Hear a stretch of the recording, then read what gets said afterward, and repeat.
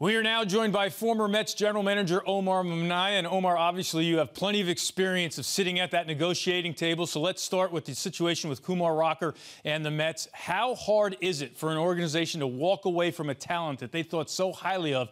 They took him with a top 10 pick. Well, it's very hard because there's a lot of work that goes into that draft pick. As you know, all the scouts and you line up, and especially a special talent, at least watching Kumar pitch this year. And so it's very difficult, but I'm pretty sure that when those decisions are made, they're done through going through a process of information, medical people.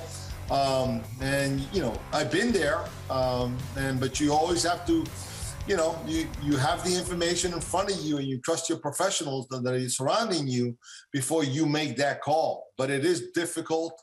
But that's why when you're in these positions, you have to make tough calls in the best interest of the organization.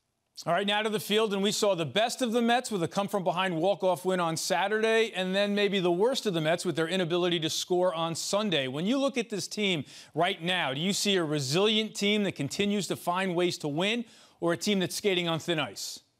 Oh, no doubt. Very resilient team. Just this weekend, just this homestand.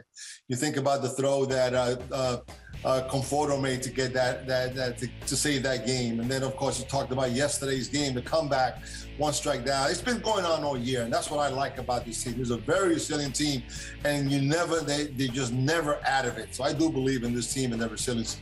Are you concerned, though, about the lack of offense, or do you think this lineup can put it together and turn it around? No, I mean, look, I think the lack of offense so far has been inconsistent. I do believe the history of these players, they're going to hit.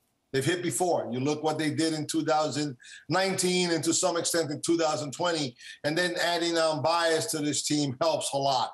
I think offensively they will be fine. I think they will be, you know, they're better than what they've done so far. So to me, going to the back end of this the season, or at least month, they will score runs. They have power and added speed out here with bias. So I believe in this offense is going to come around. Yes. All right, Omar, the trade deadline certainly created a ton of excitement across all of baseball with marquee players moving all over the league. But that's it now. No waiver wire deals this year. So how helpless will general managers feel for the next 2 months knowing there's little they can really do to help their teams? Well, that's why now you have to trust the farm system. You got to trust the guys you have in AAA. And pretty much the players know that. But you know what?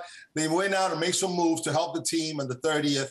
The guys in the clubhouse know that. Now you have to count on those guys, and the team throughout the year have had great support from some of those AAA guys that have come up. Now you got Amora coming up. It's a deep AAA team, but forget about getting guys from other teams. It's just not going to happen. So it's going to have to all happen within the organization. And I think they have what they've done so far is shown that they have guys there. And you have to trust those guys and give them a chance.